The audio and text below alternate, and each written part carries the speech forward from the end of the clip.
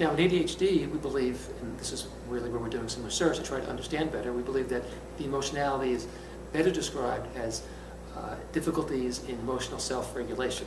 It's a big mouthful of words to talk about, so I'll break it down for you. We also experience emotions. It's a natural part of human nature. But we also have learned, as we grow up, as we mature, to regulate our emotions. By regulation, I mean when we feel angry, we don't simply do the first impulse. We don't simply act on the first impulse that comes to our mind. We think before we act. We calm ourselves down. We then hopefully act appropriately. Not always, but in most cases, most people will act appropriately even when they're very upset. That's called self-regulation. We learn to soothe ourselves. We learn to talk to ourselves and say, okay, it's not all that bad. Okay, I know this person upset me, but I shouldn't throw this rock at them.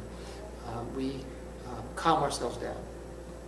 We're able to get things done even though we're in a very serious emotional state.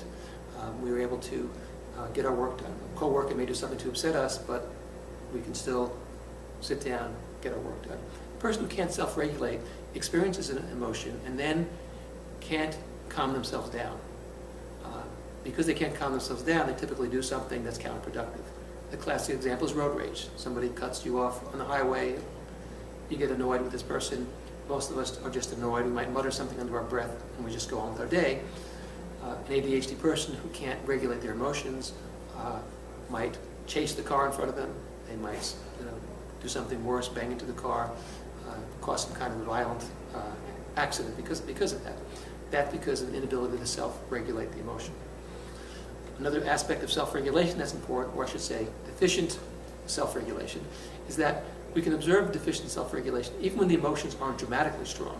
So I mentioned before with mania, the furious irritability of a manic episode is a very strong, wild emotion. A child punching a wall and punching a hole in the wall, throwing things and breaking things, attacking somebody with a knife. With deficient emotional self-regulation, we can experience emotions that are not very dramatic. I might just be annoyed because somebody took my parking space at work. I'm not yelling, kicking, and throwing things. I don't even think of doing that. But if I'm not self-regulating, it might impair my ability to work. And therefore, I'm not as effective as I might be. And that, if it gets serious enough, is a reason to be treated. So what we think, theoretically at least, is that this deficient emotional self-regulation is part of the syndrome of ADHD, or attention deficit hyperactivity disorder. In part, we believe that because people with ADHD also have difficulty self-regulating their behavior. They can't self-regulate their attention, which is why they're inattentive. And they can't self-regulate their impulse, which is why they're impulsive. They commit many impulsive behaviors. They're the kind of person who might interrupt you during a conversation because they can't wait to say what they want to say. The child who blurts out answers in the classroom before the teacher calls on him is involved in impulsive behavior. The child that runs into the street to get a ball without looking for oncoming traffic is behaving impulsively. In just the same way, we can be impulsive about our emotions.